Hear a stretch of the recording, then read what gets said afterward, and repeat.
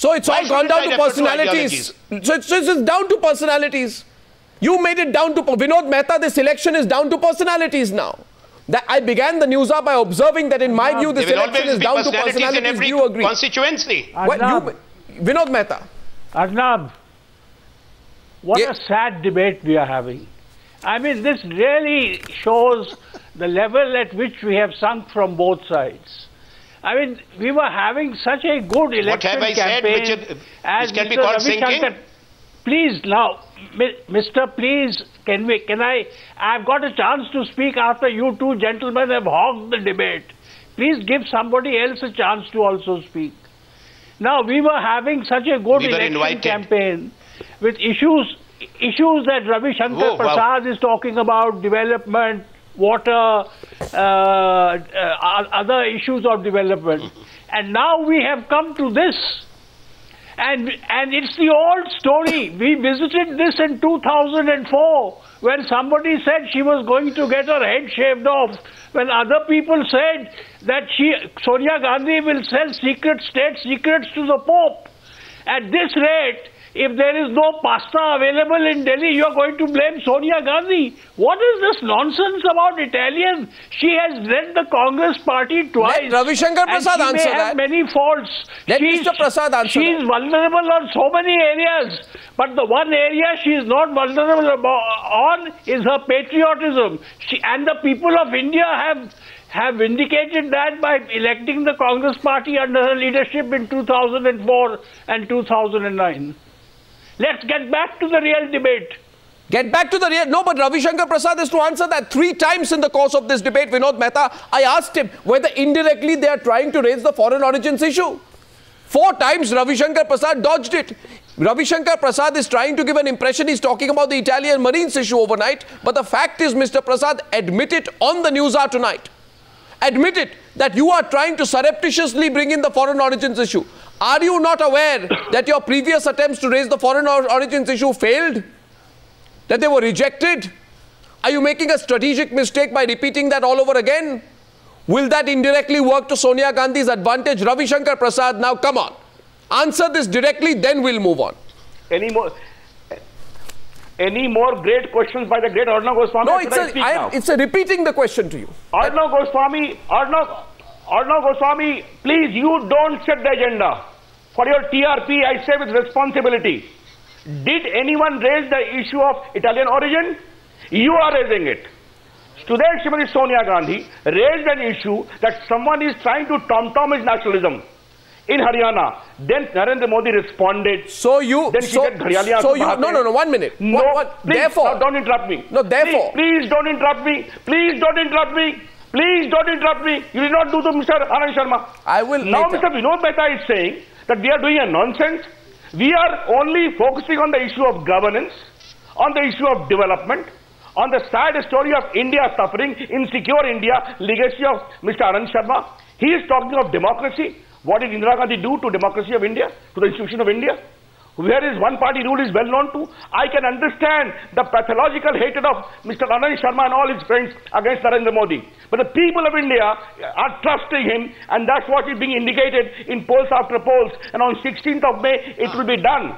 But Mr. Anand Sharma, let me repeat, the elections of 2014 are going to be fought upon the sins of your government. Because the people of India are really yearning for change. So please stop talking about the Italian issue. The entire election. Please stop talking about the Italian issue. No, please. Mr. Vinod Mehta did not interrupt you. Please wait. What I am trying to say, but in elections, personalities would be there.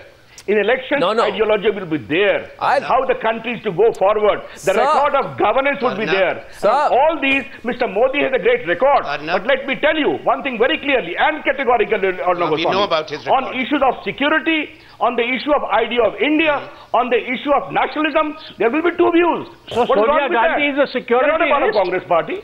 Is Sonia Gandhi a security risk? Mr. Vinod Mehta,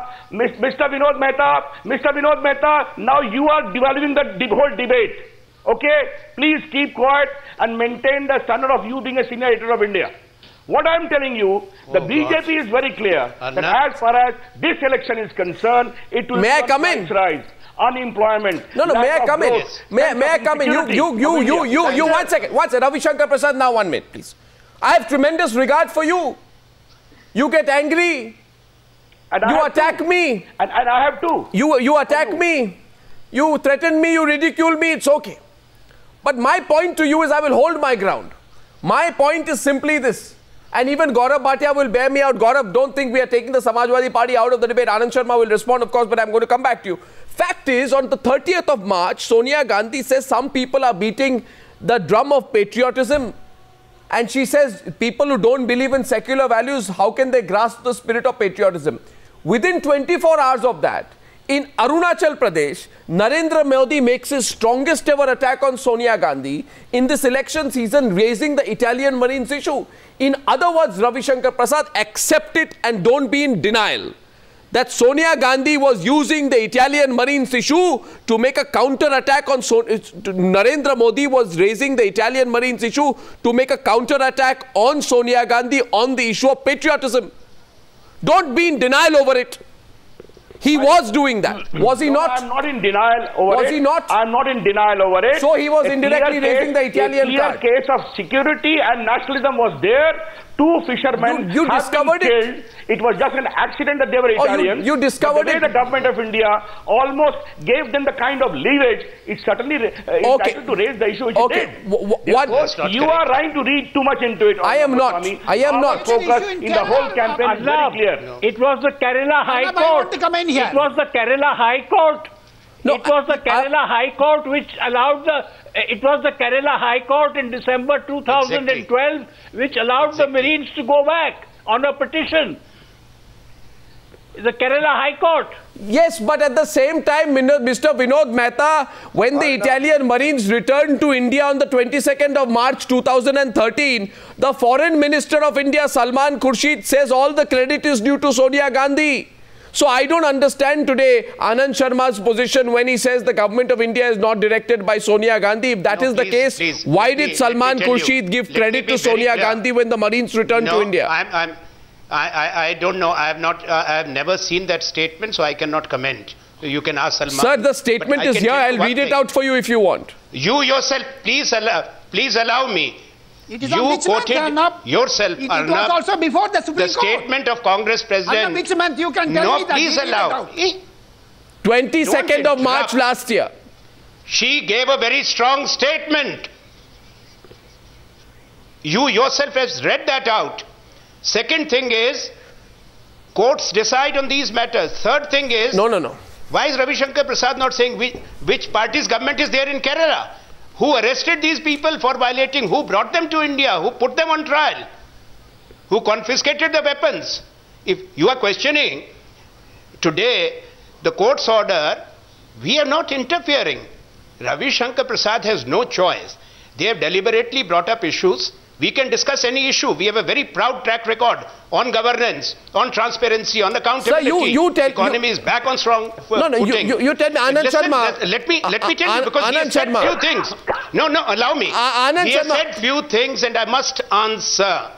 Yes. Anand Sharma, just a minute. Just a minute. BJP... Just a minute. Anand Sharma, I have a counter question. Has developed a habit because... I'm just responding to what he said. He has already declared, Modi declared himself the future Prime Minister, Bhavi Pradhan Mantri in Chandigarh.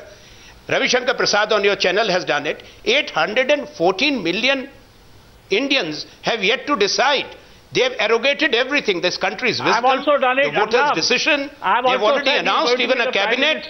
This is the kind of arrogance. No, Anand Sharma, this is a devious tactic, sir. You are dodging the subject. He has said it. No, that's not the issue. You can't say. That's not the issue. No. Let your viewers judge what I am saying. Did Ravi Shankar Prasad say this or not? No, Ravi Shankar. The people have already decided. No, that's not the issue. Did he say just now in this debate? No, that's not the issue. How can you say no? He said it. That's not the issue. And I'm rejecting it. That's not the issue. That's not the issue. The issue tonight is... That is the issue. He raised it. The issue... I'm only responding. That's not the issue. What is the issue tonight? Let's get Gaurav Bhatia in, okay? He hasn't even... No, that's not... Then you ask him. No, I'm asking you. Other issues. If he brings other issues, He will get a befitting reply. I'm not sitting here only to listen to him. No, but and whatever he says about my party, my leadership, my government. You take my question. You take my question, okay? No, I'm doing my duty. You brought me into the debate. Issues are hurled at me. I will respond. Yeah, but you take my question. I am putting a question to you. Everyone's watching this. My question is this. I'll take your question with respect. My question is, thank you very much. I'll put my question to you with respect. With equal respect, if not more. Anand Sharma, the cornerstone of your defense today, or your argument has been that when the government of India decides what to do in the Italian Marines case, don't draw Sonia Gandhi in to personally attack her. Fine. If I accept your argument, then tell me, why is it that RPN Singh, your junior minister for foreign affairs, for home affairs, as well as Salman Khurshid, your cabinet minister for foreign affairs, were giving all the credit to Sonia Gandhi when these Italian Marines returned to India on the 22nd of March? So if Sonia Gandhi was given credit, I want to know from you as a senior minister, you are a member of all the top cabinet committees. I want to know from you, what was the nature of Sonia Gandhi's intervention that helped resolve the issue and get the Marines back? Did she speak to the Italian authorities? Well, the intervention, you have informed the viewers. Your ministers have spoken about it. Took a public position. Your ministers have spoken about it. She took a public position. Please let me tell you, she took a public position. Not Chamchagiri, I'm sorry. She took a public position. She condemned. No, has Narendra Modi ever spoken during that period? Until today. Has he ever? Arnab, I am asking this question. Why should Salman Mrs. Gandhi, as the Congress President, as the chairperson, took a position which was India's position. Gaurav Bhatia. So why he should praise Modi? Chamchagiri. What do you expect then? No. You are an apologist for him, not my colleague ministers. Coming to me. You can do that job. Please, Arnab. Please, please remember this. Please remember this. Can I come in, please? Yes, Gaurav Bhatia, allowed to come in. Please take an impartial position, not based upon your previous associations with the Congress party and the fact that you are hand in glove with them in almost everything. Arnab, yes. No, first of all, I would like to say that, conducting the debate, you should take the initial remarks from everybody. That would make your debate more meaningful, because 2 or 3 times, if you're going to the same speaker without including others, I think, it's not very healthy for the discussion itself. Having said that, I would like to say that the charge that has been made against Mrs. Sonia Gandhi is not raking the issue of foreign origin. In fact, it is going to the extent of saying that she is anti-nationalist. So this is a very serious thing, because all these national parties, what they're doing is they are attacking each other, they are disrespecting the leaders, and what they're doing, they're also disrespecting our democratic structure. The least they can do is they can give respect to each other and not doubt at least the patriotic credentials of a leader. What proof has BJP got to say, is there any evidence, at least that has not been shared with anybody, to say that the Marines were let off by the intervention of Mrs. Sonia Gandhi? No, let Ravi Shankar Prasad. Mr. Ravi Shankar Prasad just spoke about let me just complete myself. Mr. Ravi Shankar Prasad said 2 innocent fishermen lost their lives, and for that the leadership, Mrs. Sonia Gandhi, is responsible. I would also like to ask Mr. Ravi Shankar Prasad that for every wrong, then the leader is accountable, then Mr. Narendra Modi is accountable when he gave tickets to the 2 accused, Mr. Sanjeev Balia and Mr. Suresh Rana, when Muzaffarnagar riots, we saw 65 lives were lost. So there has to be some level, and without evidence, if you start charging the other leaders, it would be a very destructive approach for all of us. So why this should be avoided. Why now also personal? Mr. Narendra Modi. No, the question to Ravi Shankar Prasad is, why are you going? Why is the they BJP shouldn't be going personal? Why is the BJP going personal? Remember Modi spoke about Sonia Gandhi's health after the passage of the food security bill, when she had to go to hospital in November 2013. He said, Madam, you are ill.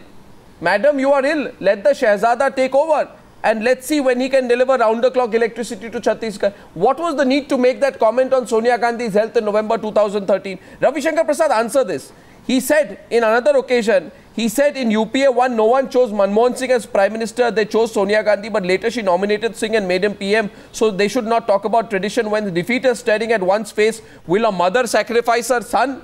No mother will do that. Why? Was that not a personal remark? So tell me. No, Mr. Rajagopal, I know you're wanting to spring to the BJP's defense on this one. But my question to Ravi Shankar Prasad is why not are you BJP's defense, not BJP's defense is at all. this not a personal attack? Rahul Gandhi was totally sidelined by Narendra Modi's barb at Sonia Gandhi. He raised the Arnab, to call a leader of the country anti-nationalist, I think is a very serious charge. That is the strategy. Be done. Congress has fallen into a trap of Narendra Modi. That is what you might have ideological differences with a leader, but to say that person is anti-nationalist. And what is the evidence on which they are saying that? Congress does not believe in laying. They should share the evidence that she participated and ensure the release of 2 Italian. No, this shooting in the dark, Mr. Ravi Shankar Prasad, you know, 1, getting personal. 2, shooting in the dark. 3, getting personal repeatedly. And now 4th, the issue of raising the Italian card. You have much to answer for, Mr. Prasad. You have much to answer for. You want to make it a personality contest, but I thought you wanted a development-focused election. You're running away from a development-focused election. You just want to make it a personality contest. Arnab, I know your 9-hour debate is a hard copy, okay? You do not need, day before yesterday I held a press conference on the issue of economy. Yesterday Yashwant Sinha did that. Today for the first time Chidambaram responded on the issue of economy. I gave a counter to him as to what they have done to the country. That is well known, that shall remain the focus. But just to put 2 records straight, Arnab. Which was a hollow envelope. First of all, in understanding of economics. First of all, Mr. Sharma, can you allow me to speak? Mr. Sharma, can you allow me to speak? First of all, I would like to say about it, very important and Mr. Ravi Shankar Prasad, that if you in these elections, you are in the habit of Mr. Anand Sharma, I heard you patiently. Now please, Mr. Anand Sharma, please allow me to speak.